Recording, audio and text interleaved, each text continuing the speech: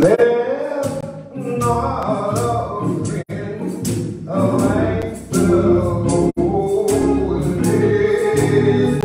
It's a singing no time, singing no time,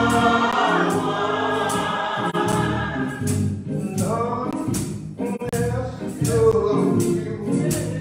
All I'm so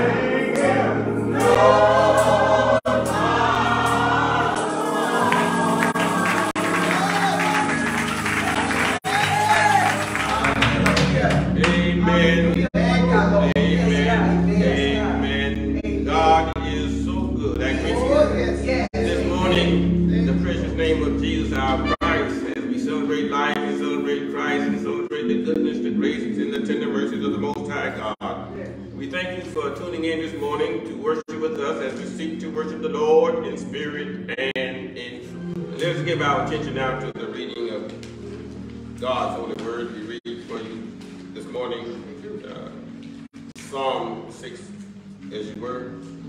We read for you this morning Jeremiah 21, 29, 1 and 4 through 7. And then we shall read the gospel lesson, Luke 17, 11 through 19. Amen. Jeremiah 29, 1 and 4 through 7 reads on this wise. These are the words of the letter that the prophet Jeremiah sent from Jerusalem to the remaining elders among the exiles and to the priests, the prophets, and all the people whom Nebuchadnezzar had taken into exile from Jerusalem to Babylon.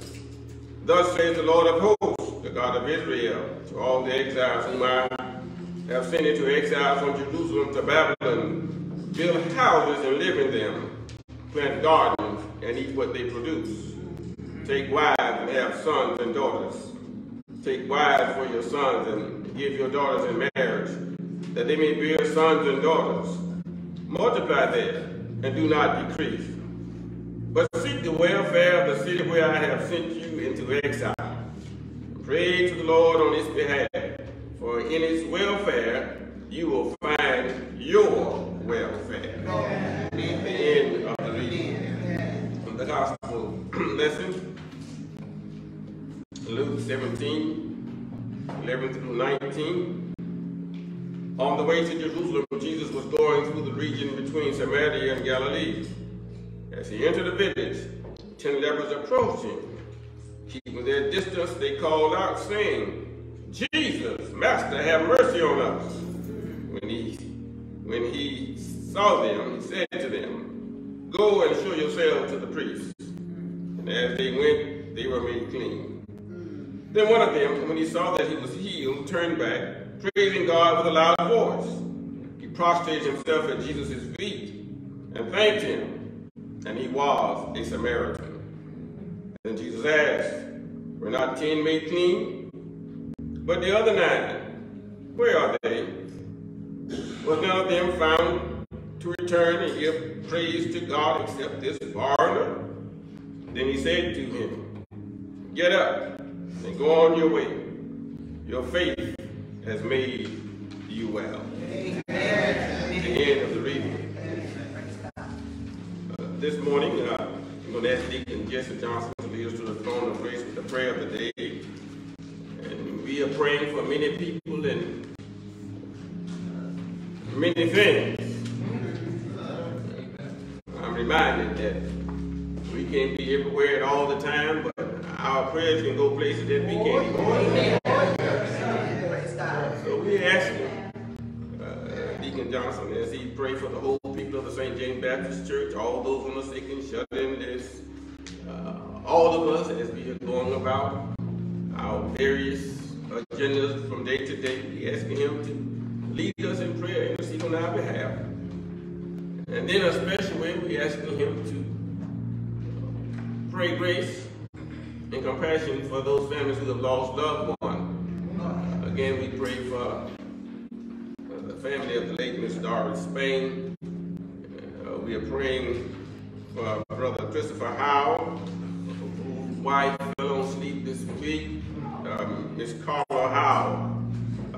We are praying for him in a mighty way. And all the names, I'd be remiss if I start calling them, didn't call them all, since I can't call them all out. Say all the names as you see printed on this program, and those that you know that stand in need of a word of grace, a word of healing, a word of compassion, the holy presence of God. Deacon Johnson shall come now and lead us in that prayer. Let us pray. Eternal God, our Heavenly Father, once more again we come before thy divine presence.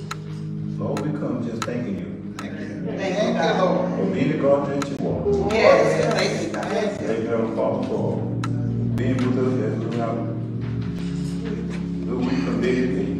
Oh, yes. Thank you for guiding our footsteps.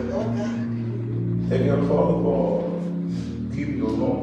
armor protection all around us. Oh, yes.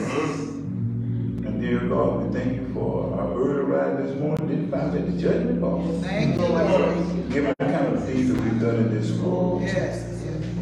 God, Father, we're so thankful that as we begin to move out, we realize what's going to give you have blessed us with the original portion of health and strength. Yes. Yes. When we open up our eyes, we're able to see. When we open up our mouth, we're able to speak. When we turn our head, we're able to hear. Yes. And these are just some of the things that, Father, we take for granted. Thinking that every time we wake up, thinking what happened. My Lord. And I realize, Father, there's some people who don't have the faculty of their limbs. Yes. Some people who are not able to even hear. And open the eyes cannot see. So we have to say thank you. Thank you, Lord. Father, we come this morning to lift up your holy name. To give you all the glory, the honor, and the praise. Yes. And we thank you for just blessing us. Yes. Day by day. Day by day, one by one. Yes.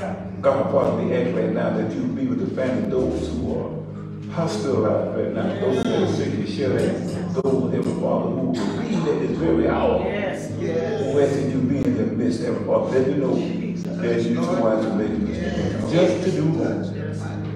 So all they have to do, Heavenly Father, continue to hold on to your unchanging hand. Yes. And no matter what they're going through, Heavenly Father, you're right there by their side. Oh, yes. Oh, yes. Heavenly Father, lift those up who have fallen down. Yes. Give those strength who have seemed to be weak and don't know how they can make it. Yes. Yes. Let them, Heavenly Father, you are present in their life. Ever present. Yes. God, Father, we ask you to guide our footsteps, guide our thoughts and our minds. Yes. And we might continue to do those things which are pleasing Yes. in your sight.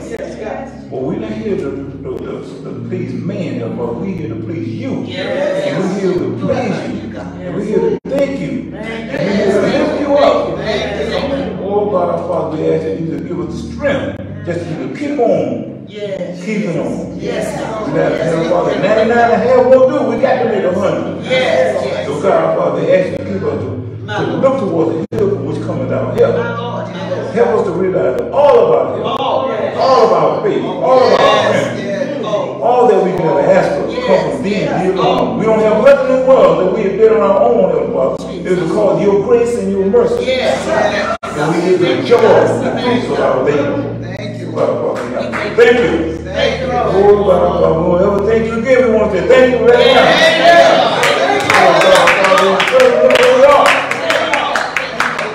God, that even in the midst of this pandemic that we're going through, those who are suffering because of the pandemic, we're still pressing on to the mark. High calling.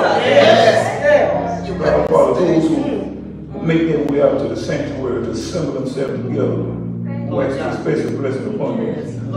They can also stay home and watch it on the TV set. But it's a special blessing when we know that we come together in your name. And we're able to talk to one another, shake each other's hands, to hug each other. Be like, no matter what's going on, you right there to guide us through it all. I learned to trust in you through it all. I learned to hold on to you through it all. I will continue to give you all the glory. And now, Lord Father, we ask that you would somehow, some way, bless our young people. For we got here, Father, they are more dependent on the world today than they ever have before. Let them know, Father, the world don't have anything positive to give to them. Let them know, Father, that if they continue to look toward the heaven, continue to put their trust in you, that all they can ever need, desire, want, you can grant that to them. And when you grant that to them, Father, it will be an everlasting grant to you. Something that will be with them for the rest of their lives. So much so when you think about the prodigal son, who had it all when he was a child, and he wanted to go out into the world. And as long as he had friends. But when his friends left him, he had no one. But because of the teaching that his father had taught him, he realized that even though he had felt he didn't have to stay there, he got up. Looked toward home. And there he found comfort. When we go through the same thing, we look toward heaven. And realize you can comfort us in the midst of our trials. So somehow our Father continue to shower down your blessing upon us. Continue to extend your grace and your mercy toward us. And then, Heavenly Father, when we receive it, we ask God that you would help us to use it in the way that you would have us to use it. Let us build the light that our light may shine, that others might see that good works in us. And know that the good thing you have given us spoil us. Don't let it spoil us. Lord God. We not Heavenly Father, you see, you can give us all these things. But we not continue to realize we got it through your grace and your mercy. So Heavenly Father, Thank you. Heavenly Father, we come down to this walk the time. We ask you to put on several that kingdom. But so declare that the wicked will cease from troubling. And all our wayward souls will be at. Yes, Lord God. In all things we ask in that name, the Son, Jesus, for this season. Let us all say amen for the Father. Amen for the Son. Amen for the Holy Spirit.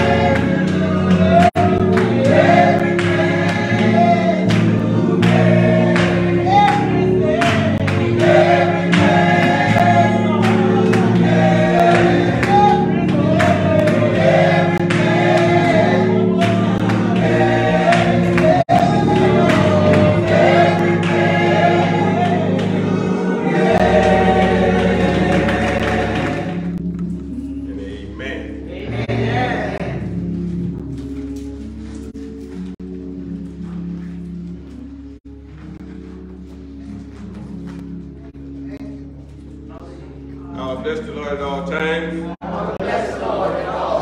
His praise shall continually be in my mouth. My soul shall make a boast in the Lord. The humble shall hear thereof and be glad. Oh, magnify the Lord with me. And let us exalt his name together.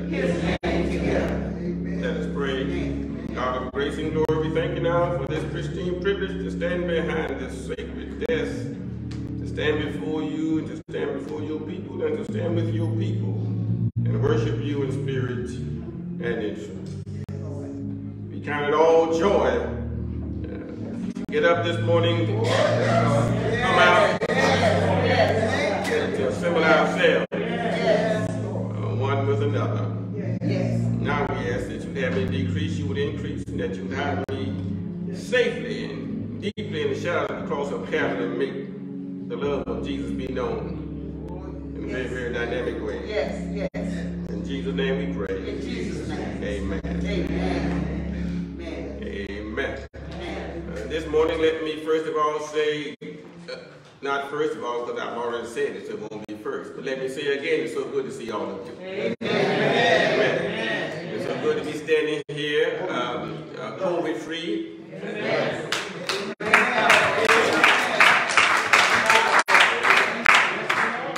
Now I can see my grandchildren again. And now I can sleep in the same bed with my wife. I've been in quarantine for weeks. One thing I know, if you really want to get better, get things right, then follow the rules. Follow the procedures. And every now and then I will step out in the sunshine and soak up some sun, and that was fun. And so I have a sense of those who struggle with cabin fever, or who have been struggling all along with this COVID thing. And one thing I've come to realize, and even before having, is that it's going to be here seemingly for a moment. We're going to have to learn to deal with it. Amen. How to navigate. And we're going to have to learn how to make choices in the light of this COVID thing, if I can say that. Some folks are very, very serious about COVID. So serious that they won't go anywhere, seemingly. And they don't do anything, seemingly. But if you will check up on them, you'll find that they still know where Publix is, and all of those kinds of places. And they also know where Carolina is, and Bryce. And they also know where the concerts are on what's that place? On Taylor Street. And they know where they're gathering on Saturday mornings on Main Street with all the vendors and celebrating this and celebrating that. And that's all I'm saying. You got to learn how to live with it. Maybe those folks can help teach us some way of learning how to make healthy choices to live with this COVID. Amen. Because they're there, and I see them going and coming and going. Truth be told, I've been doing some of the same thing, but for the better part, I've been most disciplined about wearing my mask, especially among strangers and public places that are highly trafficked and accommodated. And there's some things that I could do, I chose not to do. Amen. In the mindset of being safe. What I'm saying to you now is all relative to where I'm going with this morning message. And so if you would get with me early, as they say, with a few amen, the sooner you get with me, the sooner I cut you loose. We're looking this morning at the gospel as penned by Luke, chapter 6, verses 12 through 13. I will be reading and you're hearing from the New Revised Standard Version. The gospel is penned by Luke, chapter 12, verses 12 through 13. Luke 6, 12, and 13. Now during those days he went out to the mountain to pray, and he spent the night in prayer to God. And when day came, he called his disciples and chose 12 of them, whom he also named apostles. The end of the reading. I want to talk this morning as God shall guide from the subject, God and our choices. God and our choices. Amen. I don't know if you know it or realize it, but choices are like legs. They give us movement and help us to get on with life on our own terms. Choices are also like doors. Through them we enter into new areas, although we are then shut off from where we previously came. Choosing has to do with making a selection between alternatives, deciding about a matter, giving preference to one alternative over another, on the basis of some plan or criterion or end that is envisioned. Choices are necessary and inevitable. Oh, yes. Amen. Amen. Choices are necessary and inevitable. At some point, whether you're in a quandary or whether you are baffled or befuddled about this or that, at some point, you or I, standing at the crossroads, will have to choose this or that. That's right. Whether to go or whether to stay. Whether to give, whether not to give. Whether to be or whether to do. Life is filled with choices. Yes, yes. And they are awesomely personal and decisive. Yes. I know some folks say, I would have chose that dress. I would have chose that hat. I would have chose that meal. That ain't you. You choosing what you want to choose. And I choose what I want to do. Kind of remind me to the place that if I can make it theological or spiritual, what God has for me is for me. And what God has for you is for you. Because I learned a long time ago, some people don't like turnips. And some folks hate okra and squash. Our choices, I say again, are awesomely personal and decisive. We often need help in making them. What are we having for dinner? What movie do you want to watch tonight? Which tie shall I wear? Or which dress shall I wear? Now, I'm old enough to dress myself. I don't really need any help, but it's nice every now and then to have someone to help you decide, especially if they're going to be with you for a while and looking at you. It's nice sometimes to get a little advice, a little feedback, they call it. Our text reports a decision time in the life of Jesus. That time when he had to choose and appoint leaders to extend his ministry to the masses. It's an account of how Jesus handled crucial decision-making. This account, my brothers and sisters, also grants insight into how God can relate to us when we need to make choices. Oh, yes. Jesus was concerned about the future of his work. He saw and felt the need to train a small group to expand his strategic ministry of preaching and teaching and healing. Oh, yes. There were needs among the people, many unmet needs, and other hands would be required for the work necessary to help the people in need. Oh, yes. Jesus knew that.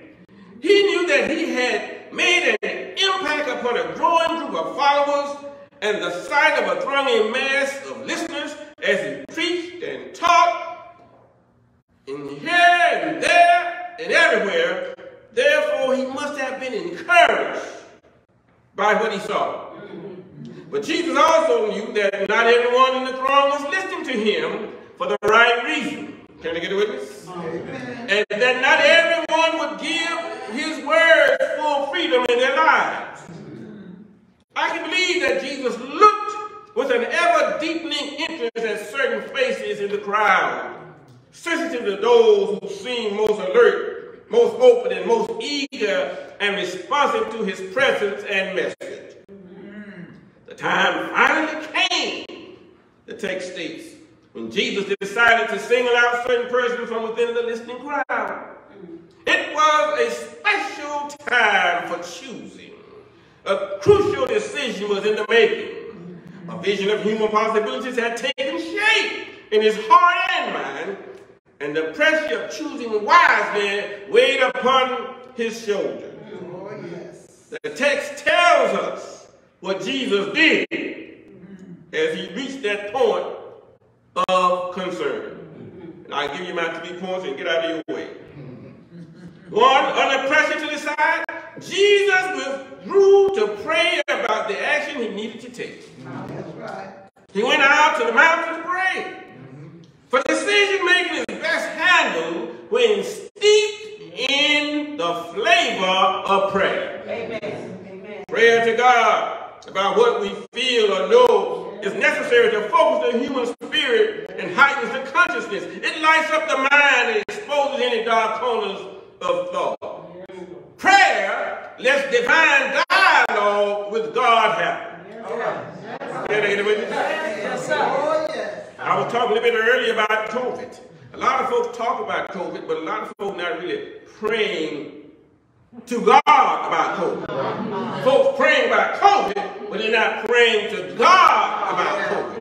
I continue to be praying to God about anything and everything. God will give us, God will. Holy Ghost will tell us how to conduct ourselves, how to carry ourselves in such fashion that we will do those things that are positive for our lifestyle.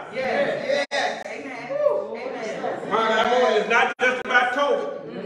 There's a whole lot of other things in our lives. If we would talk to God about it, as opposed to talking about the thing. I heard a preacher say something a long time ago, says, don't tell God about your problem. Tell your problem about your God. We are connected to the source. God has not given us a spirit of fear, but of love and power and a sound mind. Pray.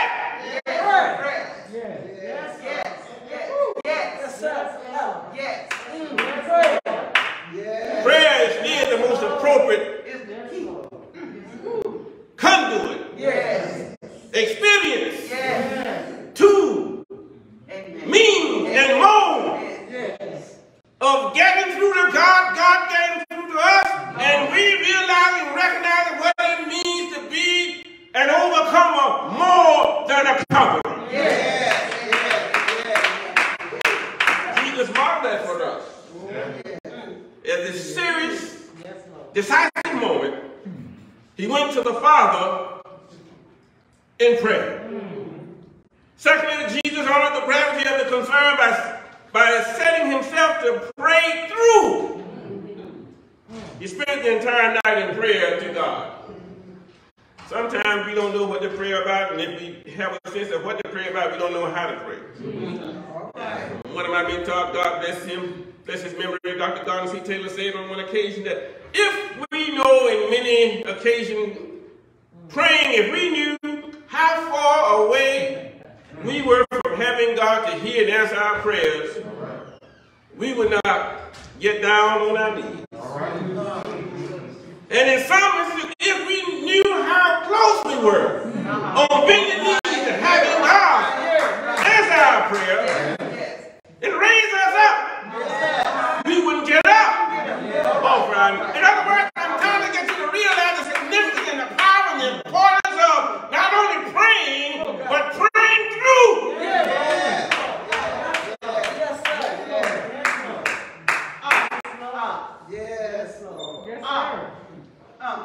Help me somebody. Can't you hear that song?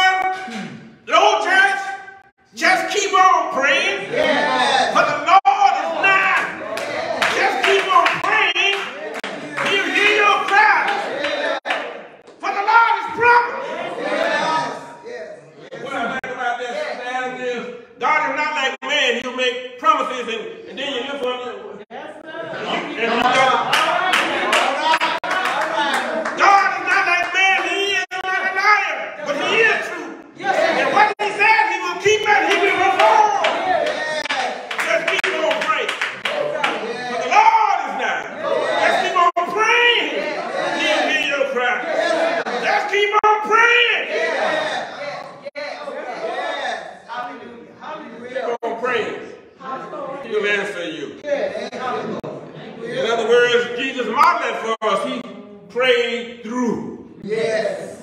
All night long. Yeah. And we don't have to go very far. We can see him on that night in Gethsemane with his disciples and asked them to come pray with him, pray for him as he went a little further to pray. And he come back and he found him asleep. And he said, could you not pray 1 hour? Yeah. 1 hour! 1 hour! 1 hour! The text says Jesus prayed. Brown said he prayed all night. He prayed all.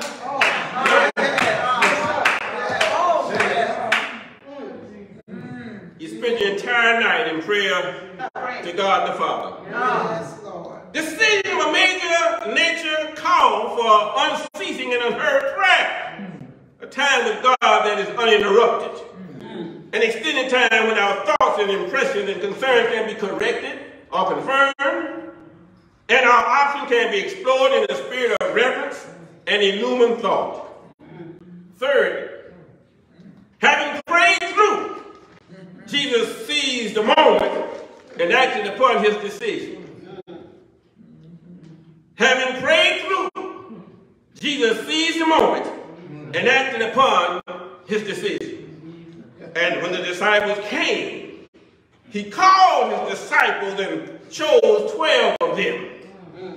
Now, the fact that Jesus prayed when making a decision reminds us that his commitment to God was always the framework for his planning.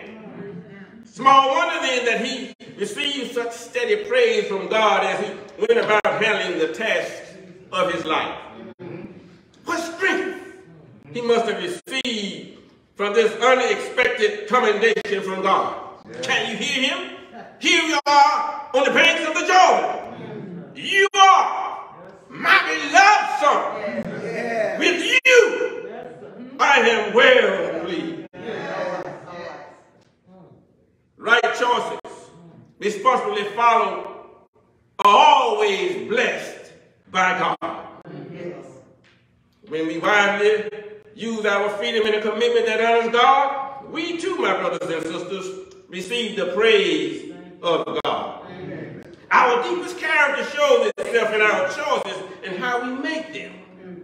And so I stand before you today, St. James, to remind us the life we live is dictated by the choices we have made or am making and continue to make.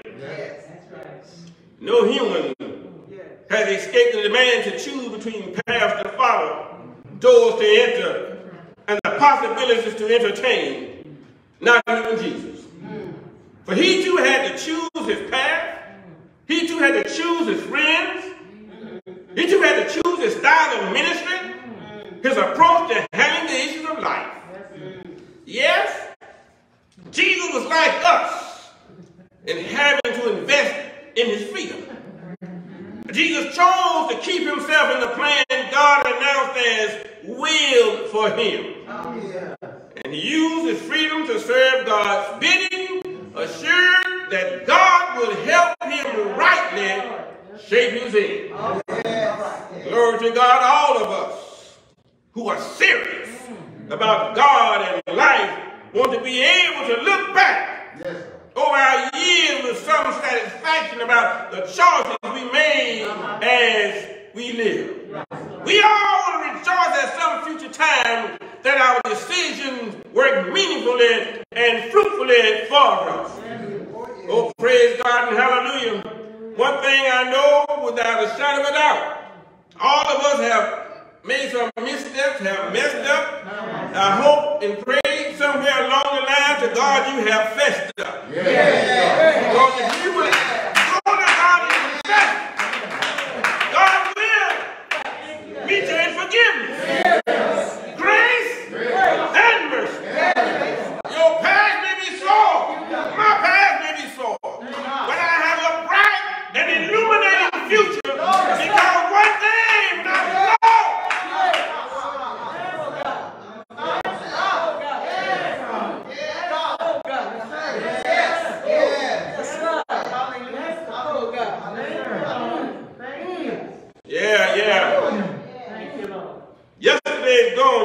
blessed thing with it. Your past is gone, you can't do a blessed thing with it beyond learn from it. You can't even relive it. You can't live in it. Let it go. Because not the scripture said any man and woman be in Christ, he's a new creature. Those old things that were displeasing to Christ are done away with, and behold, all things. You know,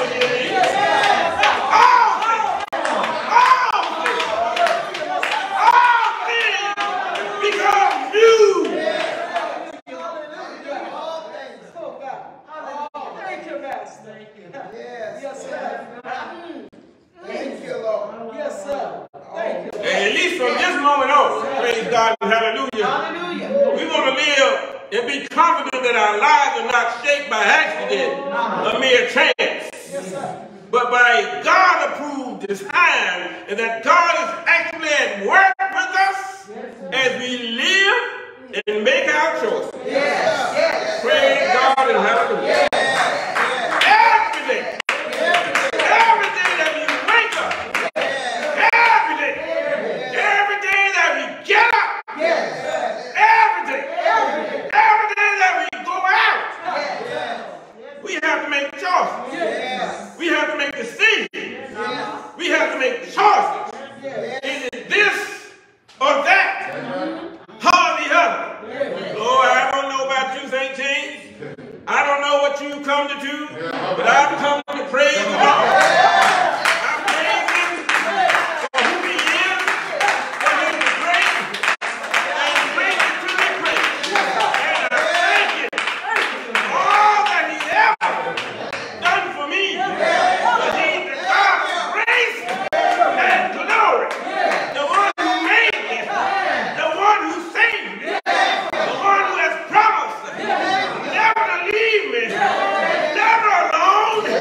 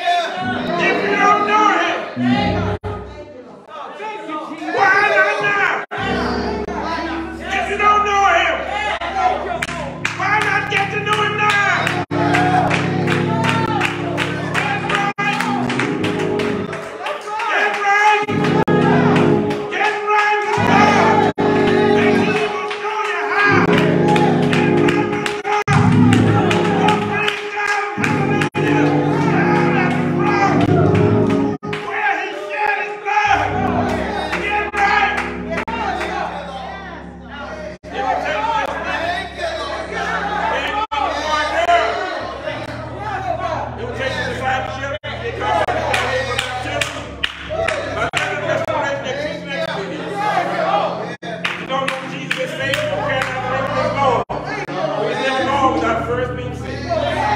Sing him to the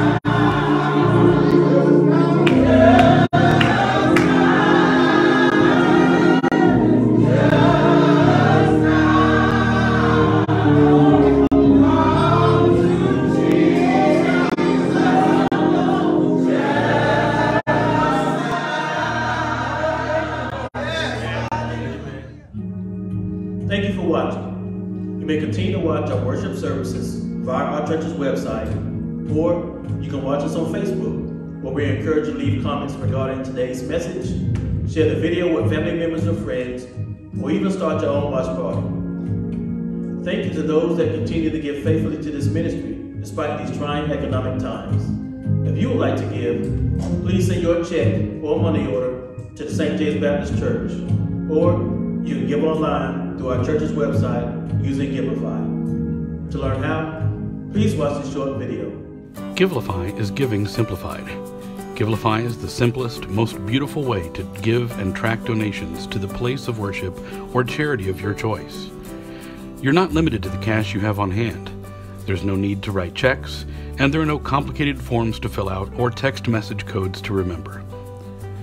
Givelify automatically pinpoints your location and intelligently identifies the fundraiser, worship service, or conference you're attending without the need to search.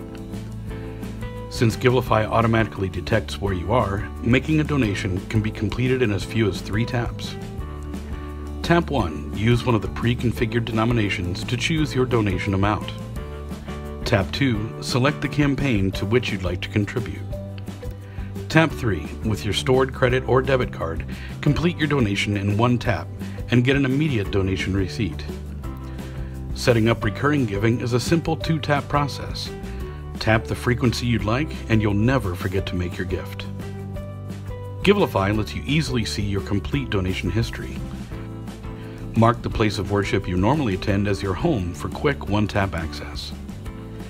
Givelify. Tap, give, done.